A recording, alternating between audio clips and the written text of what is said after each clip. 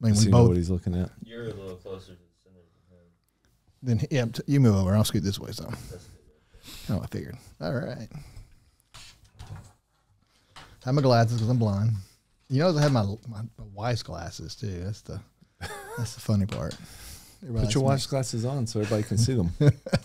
My grandbaby loves them. She thinks it's the funniest thing in the world. I put them on. She goes, and she just smiles. Really funny. Anyways. Yeah, my wife would be really proud of me because I didn't shave before I came here. So she's like, "You look like a bum." Yeah, and you put her glasses on. Her glasses, no shaving. Looks great.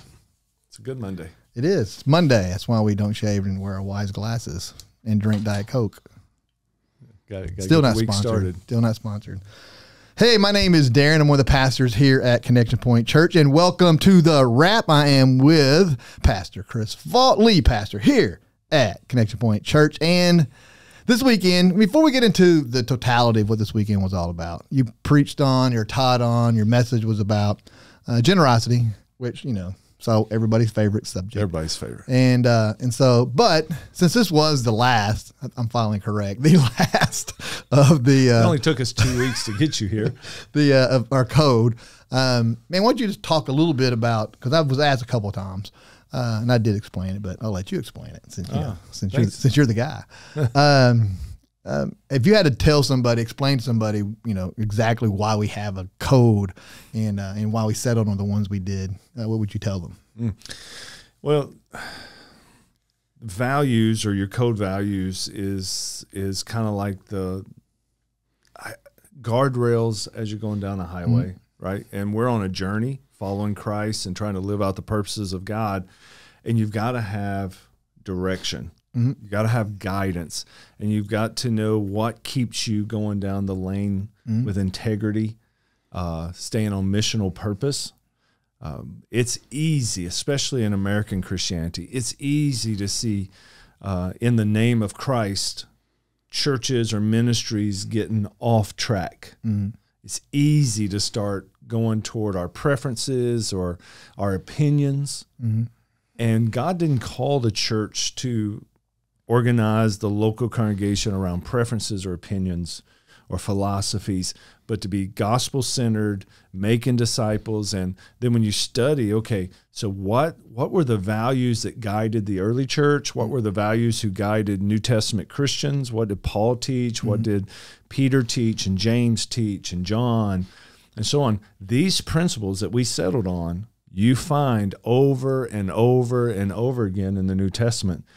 And we believe that they give us a well-rounded, mature focus to keep us directionally focused on the mission and on the kingdom. I mean, it's clear. Jesus said the only reason he came to this earth was seek and save the lost, and that's our mission. Yep. So evangelism has to matter. It does. But at the same time, discipleship's got to matter, because we're making disciples, not just leading people to Christ, but now we got to develop them, right? And we could go right down the list, and you see these are biblical values that you see in the New Testament church, whether it be love or excellence or generosity, as we talked about this weekend, being mission-minded, ministry-minded. All of these principles guide us to stay focused on the work of the kingdom. That's what Jesus called the church to be about. We need these because in humanity, we will drift. That's right. Mission drifts. And we have to have biblical values that keep us focused in the right direction and don't allow ourselves to get off in our own preferences. No, that's right. We have our core, which is Connect, Grow, Go.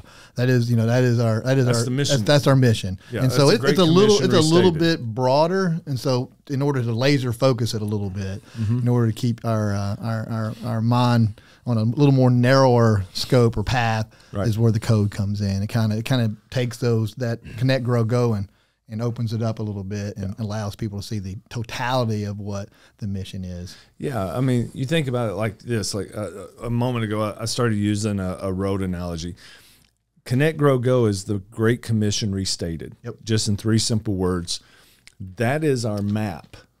That shows us where we're supposed to go as a mission, as a church, right? These principles they're the ones that, it's like the GPS that keeps us on the right track so that we get to the end goal. It keeps us from getting off the curb or taking a wrong turn somewhere with a preference or an opinion. And it keeps us focused to head to the direction of the mission, the Great Commission, fulfilling it, connect, grow, go. That's right. So we did you did the politically savvy thing, and you started out with the mission minded one. Evangelism matters, eternity matters, right. And then you ended on the most favorite, which of course is generosity. Right. And you began in Corinthians, which is interesting because in Corinth, they had fell into all kinds of sin, I guess, for lack of a better word. Right. And it's interesting that besides repent and deal with the stuff going on inside of your own church, he also pointed out that something that you pointed out, that they evidently were not very outwardly focused. They were mostly inwardly focused, and whenever you're inwardly focused, things can disintegrate around you. Real quick. Yep. You've got to take 1 Corinthians and 2 Corinthians together, right? And know that they're written at different times, but 2 Corinthians is like a continuation. So in 1 Corinthians, Paul is dealing with sin that the Corinthians had allowed in the church. They were extremely inward focused, right? They almost became a little clique. 2 Corinthians, Paul is having to come back like a spiritual father. Yep. And he's having to reprove them. Now, they've repented and they've tried to make some changes, but then they almost went too far the other extreme. And like you said, but they were so inward focused as a church. Paul's having to teach them about generosity and showing grace to someone else, helping others and not just being worried about themselves. The Church of Jesus Christ was never intended to be about the congregation within, that local congregation only. It's that local congregation then reaching out in the love of Christ and making an impact in the community and the world around them, spreading the gospel, not containing the gospel. And so we know Paul used an example of another church that he helped, that has been helping, whether he founded it or not, didn't really matter, but he's been helping and guiding. And don't you know that has to make you feel really good? It'll be like my mom writing me a letter and say, your brother, he does these things so much better than you do. And he has less gifts than you have. Yeah, exactly. You're more talented and all this, but he does so much more with what he has and what you do. Yeah. I'm not real proud of you. That's the way Paul was writing to the Corinthians, because he's telling them, hey, up here in Macedonia, it's tough. They've got a lot worse situation than you have. We don't read about spiritual giftedness of that congregation like we do the one down in Corinth, right? And yet, Paul is saying, I'm telling you, I'm so impressed by this congregation in Macedonia. Do you know what they're doing? They are reaching out in their extreme poverty. I love the word, the language that Paul used. Their extreme poverty has brought about an overflow of generosity. And so from there, as he unfolds and kind of talks about how the northern part of Greece was being very generous, despite their overcoming tons of obstacles, even greater obstacles than the southern aspect of them had, the part of Greece. Because they had less, not to mention, they didn't have more foreknowledge. In other words, the northern part was mostly Gentile. And so there was very few Jews in that aspect. So they didn't even have the luxury of at least being familiar with the teachings of old. Right. Where of course, most of the southern, the people in Corinth and Rome and those areas, they were mostly former Jews that converted. Right. But say all that to say, so do you think this was more of a, whenever you were teaching it, I looked at it less of a correction of Corinth, even though it was, and as him telling everybody and how proud he was in what was going on up in the northern part of that territory. Yeah, I mean, I love how Paul says, I'm testifying about Macedonia, right? He says, I testify that, and then he goes on to explain. And when you read the Passion in the way he wrote chapter 8, I don't know that it was as much of, hey, you guys are not doing this correctly, look at Macedonia, as much as it was teaching the Corinthians while bragging on what he was seeing in Macedonia. You know, it's like, It's almost like reverse psychology. It's like when we teach a child or something, principles that we want them to learn, but not so much about saying, hey, you're not doing this right, but hey, did you see what Billy did over here? Did you see what Sarah did over here? Wasn't that amazing? And you're hoping it catches on a little bit. I think that's more what it was. And then he says, and Titus, I want you to make sure you guys excel in this. So he's using Macedonia, and not to condemn the church in Corinth, but to motivate them. Yep, because they were progressing. They'd went from, like you just said, from outright sin into a kind of a different type of. They weren't mobilized. Is probably a good word. They weren't seeking. They're still a very immature church. Yeah, because if you go into Galatians and other places, in Philippi specifically, where we learn a little bit more about that great offering that was taken by the northern part of Macedonia, they were literally, that wasn't Paul begging them. They were literally led by the Holy Spirit, aka this year's entire thing is they heard the Holy Spirit, the voice of God, and they did something about it. Right. Exactly right. And so if you had to expand upon that, how does hearing the voice of God and giving or generosity how do they link together? Well, I think you have to tie it to the first point that we talked about yesterday, is that their generosity was a response to grace. Mm-hmm. And where does grace, where do we become so influenced by grace that it would cause us to respond? It's by turning our eyes to the Lord and looking at what he's done for us, which then leads into worship, right? Mm. So think about this. The deeper we grow in our relationship with Christ, the more we passionately seek him, the more we are in awe of what he has done for us, the easier I think it becomes for us to be sensitive to the Holy Spirit speaking and leading us. So here's these churches in Macedonia. They're under incredible persecution. They're very poverty-stricken. They have nothing as far as the world is concerned. There's no hope for them in this world, but they found hope in Jesus. And isn't it amazing that some of the folks who have it the hardest on this earth are the ones who are the most passionate for Christ? Yep. And so they are passionately worshiping. They're passionately seeing what God has done for them and the grace of their salvation. And I believe that is why they were so much more in tune to the Holy Spirit to speak to their heart and say, hey, you've got brothers and sisters who are struggling right now, and I know you're struggling, but out of what you have, reach out and do for them what they can't give you back in return. Yeah, no, it's a very powerful image to see, to when you read all that, to see what they did despite their current situation. And then you kind of started unfolding a little bit more on why generosity matters as to you as a Christian. And that is more than just even, I guess I kind of hit on it a little bit whenever I talked about serving a couple weeks ago, was it's not necessarily something for. When we talk about serving, as people probably think, hey, you just need this for the church, right? You just need this done for. It's not for the church per se, right? Yeah, are you taking care of something in the church when you serve? Yes, you are taking care of a need, 100% true. But it is something between you and God more than anything else. Sure. When you serve, you're serving God. When you give, you're giving to God. Oh yeah, and I love that line in 2 Corinthians where Paul says to the church in Corinth, and it's a beautiful teaching moment here. He says they gave themselves first to Christ and then to us. That's right. They gave themselves first to Christ, then to us. So Paul is making it very clear that they weren't just giving. One, they're seeking Jesus, and they're so in tune to him that they can hear his voice. Mm-hmm. And when they hear his voice, even in that moment, it is given back to the Lord, and they saw their service to the others as an act of their worship to him, right? That's right.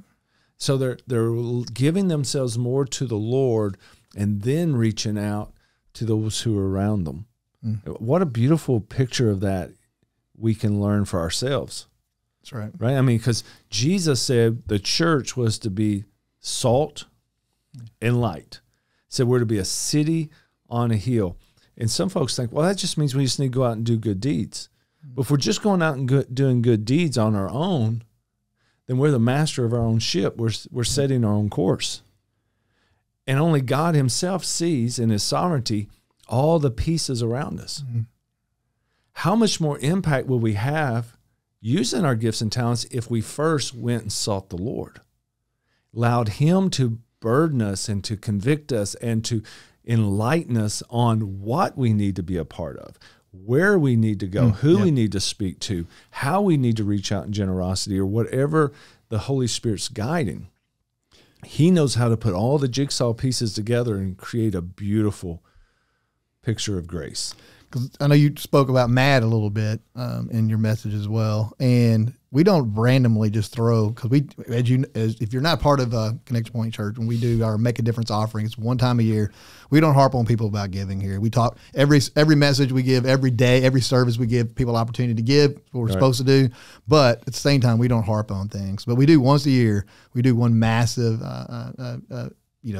reach into our faith and like give, a little above and beyond gift, sacrificial gift. And then out of that, we give as a church, we give to other ministries or other areas that are doing things for God, or we feel, and here's the key, that we feel like the Lord is leading us to. Absolutely. We don't just throw it randomly against the wall. No. And I think that's kind of what you were just saying. God's not expecting you just to randomly throw your money around. It's not like that at all. No, I mean, we don't just sit around and say, I wonder what organizations we can sow money or seed into. We pray about it as a staff, as elders, as a leadership team. We pray about these things. And what I love about our church is we make sure we do that through our weekly giving, and we support and we give back and we help out as our congregation is faithful and money comes in above and beyond budget, we're able then to sow even more than what we planned.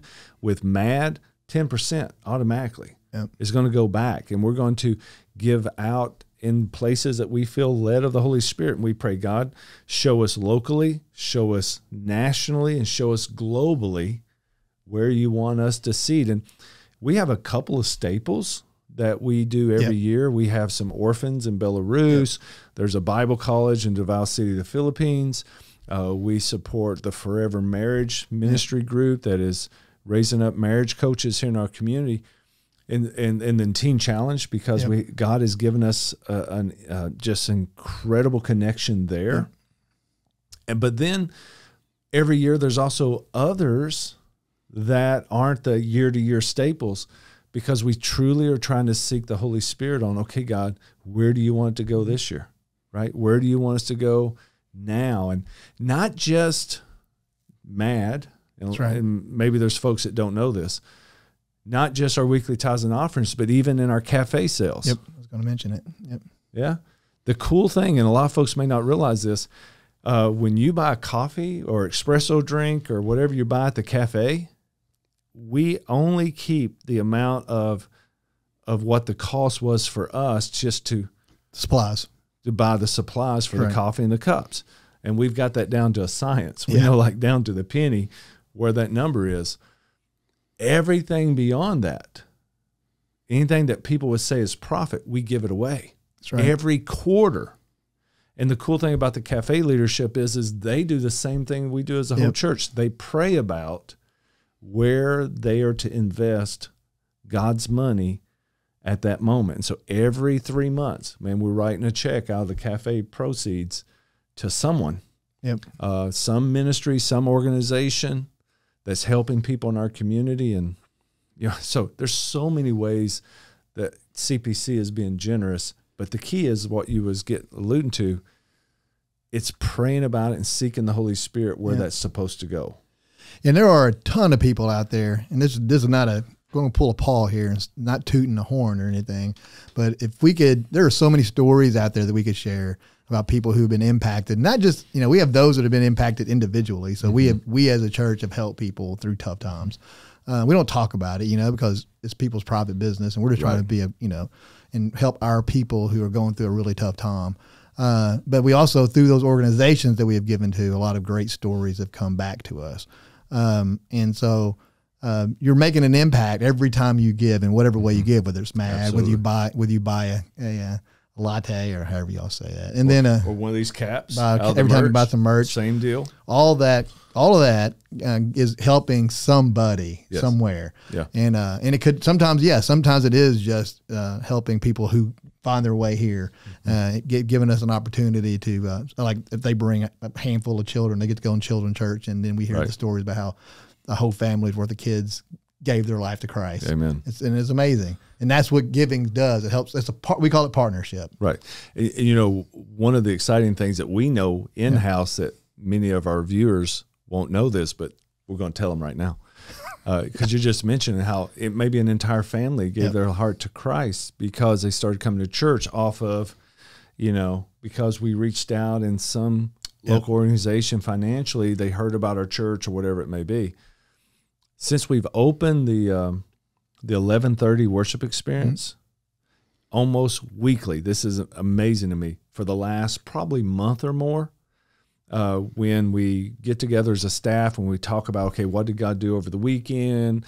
Who came to faith in Christ? Who signed up for baptisms? Whatever, you know, as we're looking through what God is doing in the moment so we can make preparations, almost every week the kids department comes back and tells us of children who had given their heart to Christ.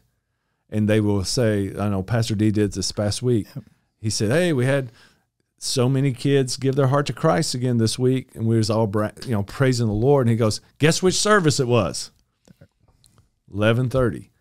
And so it's just like even stretching ourselves and making the sacrifices this summer to open another worship experience, week after week, God is saving children for Christ. And not only children. This past Sunday, which always amazes me, because we even give an invitation when we're preaching on generosity, right? In the 11:30 service yesterday, after the service, I'm out in the lobby greeting people, and one of our Care Connection prayer ministry leads, men, came to me. He's just so emotional. He says, Pastor, I just got you to know, even with you preaching on generosity today, a 15-year-old who was in service today just gave his heart to Christ, and we just prayed with him, and he prayed to receive Jesus. That's awesome. So he prayed with me during the service, and then he went to Care Connection afterwards and confirmed his salvation. So how cool is that, right? I mean, that's God moments right here, even when we're talking about a subject no one wants to talk about. That's right. So it's interesting that our 10 codes, so our least favorite code somehow or another impacted what we consider our most important code, you know, the evangelism or eternity matters. So they all interact with one another, whether we understand it or not. They all interact with one another. Well, if you had a nutshell, in you know, a quick, not a pastoral nutshell, because pastor nutshells are really big. If you had a really nutshell it, a real small one, how would you wrap up and put a bow on generosity as it impacts a Christian? Yeah, we need to change our perspective about generosity. And we need to see generosity as an act of the gospel, an act of the grace of God. It got proven out this week. When we're being generous, you know, verse 9 in 2 Corinthians 8, Paul gives the reminder that generosity, the greatest example of generosity is the Lord Jesus Christ became poor that we might become rich. You know, by his coming to the earth, we now can become sons and daughters of God. And that's what I hope and pray we see change in the lives, at least of the people at CPC, and hopefully those who watch this that don't go to CPC. Christians everywhere need to start seeing generosity as an act of grace and something that we should look forward to and be proud of, and not say, not look at with disdain. This is an opportunity to show grace. And again, we said, in generally, it's always said whenever we're when the host comes up and they take the offering, they should say it just about every time, we are partnering with you. I mean, this is your opportunity, because a lot of us don't have the opportunity to speak to a lot of people and to share the gospel on a regular basis. But this is you partnering with us, so we can as a group of people go into these far reaches of the earth, these local places regionally, and people are being impacted by our little bitty bit. Because I know, you know, our little bit, because we know. We've said this many times. We're both just a couple rednecks, and God just does crazy cool things despite our redneckness. And it's kind of inspiring, because it's like he gets the glory. If he can do it through a couple Kentucky, Arkansas, we're talking rednecks. God can do. He can do anything. That's just fact. Trust me. I know I'm stupid, and so he's smarter, but He's more redneck. That's just fact. Anyways, so we're gonna wrap up the wrap talking about rednecks, and because that's what we do here on the wrap is be a little loose. But I hope you guys really grab a hold of that message of generosity, because I think it's been spoken throughout this entire 10 weeks, and even back into this message series before.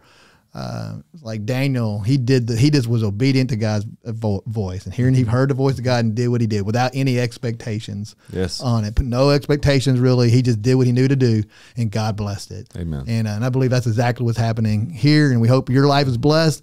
And we hope you tune in next week. We have a new message series starting. What's it going to be on? As for me and my house, going to be a family series, 4 weeks, looking at Joshua chapter 24. Man, it's going to be great. It's going to be awesome. We'll see you next week. Doodles.